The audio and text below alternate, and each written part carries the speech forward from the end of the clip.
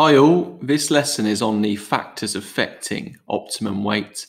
And by optimum weight, we mean the ideal weight for the maximal performance, the best performance in your sport. And this differs between performers for a number of reasons. Firstly, between different sports, a different optimum weight is going to be required. So if we think about a weightlifter or a rugby player, they're going to have a quite a high optimum weight because they need to have a large amount of muscle mass. When we compare that to a runner, a long distance runner, they need to be relatively light because they don't want to have a high percentage of fat or muscle mass. Even within sports, performers could have a different optimum weight compared to the people around them based on their position. So if we think about sports such as rugby, the forwards, and particularly the prop forwards who require a large amount of weight in order to be stable in the scrum, their optimum weight is going to be a lot higher than a scrum half who needs to be more agile and needs to be a little bit quicker around the base of the scrum. A popular way of recording our weight is through the BMI scale, and BMI stands for body mass index. And this is where we compare our height to our weight in a chart as shown here, and we get a score and an overall description such as underweight, healthy, overweight, obese, or extremely obese.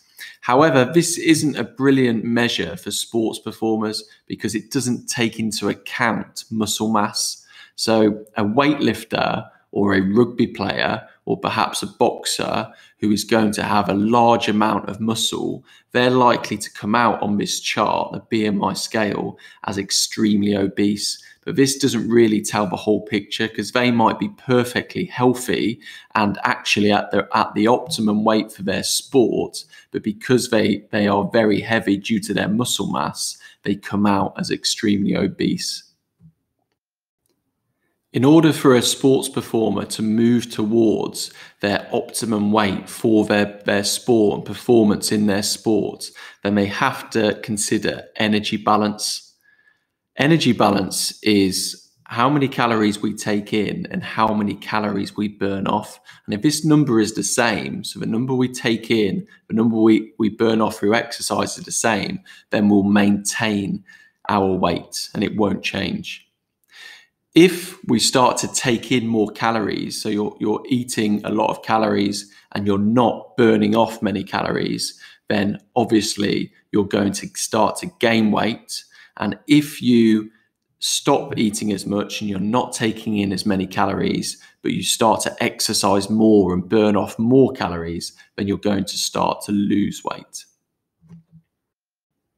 However, things aren't quite as simple as this because we also have to consider our metabolic rate. Now, metabolic rate differs for every individual, and it's how fast we burn off calories at rest.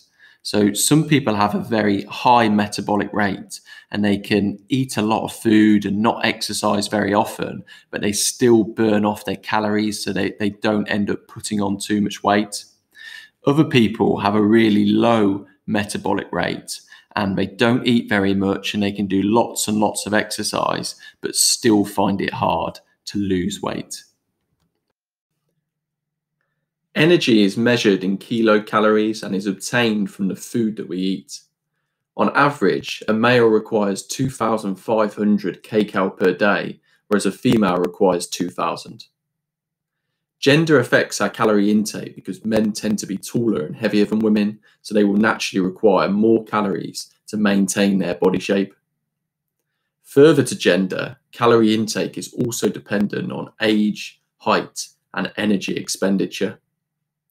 In terms of age, a teenager who is growing is likely to require a higher calorie intake than an adult or a pensioner.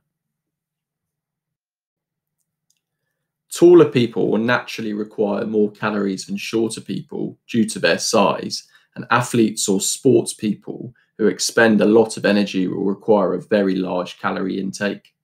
A marathon runner may cover about 100 kilometers per week during a training program, meaning that they need a daily calorie intake of about 3,500 in order to give them the energy that they need. Calorie intake might not be something that we consider in our day-to-day life, but it certainly needs consideration for athletes and performers to reach the best of their ability.